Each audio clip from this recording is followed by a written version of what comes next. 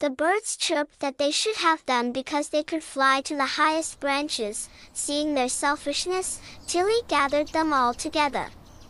She explained that instead of fighting, they should share the apples and work together. Each animal had their own strengths that, when combined, could accomplish great things. The animals agreed and, working together, they gathered the apples, shared them equally, and celebrated their friendship. From then on, the park was filled with laughter. Once upon a time in the heart of a bustling city, there lived a group of animals in a cozy little park. Among them was a wise old tortoise named Tilly, who always had a lesson to share.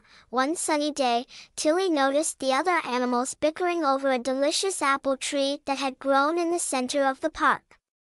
The squirrels claimed it was their right to the apples since they could climb the tree fastest. The rabbits argued they deserved the apples because they could hop to reach them.